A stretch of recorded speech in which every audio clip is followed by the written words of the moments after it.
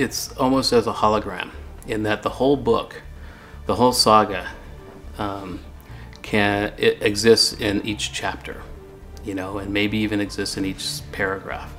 So if you read just the very first MetaChapter of US6, you will get the whole saga, and you can peek and you can pull it apart, even words and sentences. You could pull each part of it apart and see where it fits in the broader scheme. As you know, hologram, the whole image can be found in one piece of it, you know. So that's kind of another phenomenon that's happened with this book.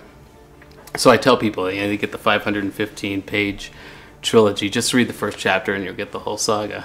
The rest is really just kind of an extrapolation of that first chapter.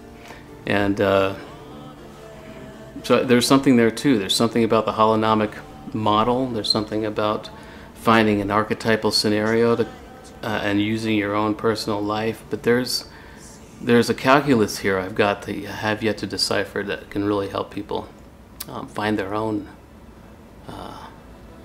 profound metaphysics.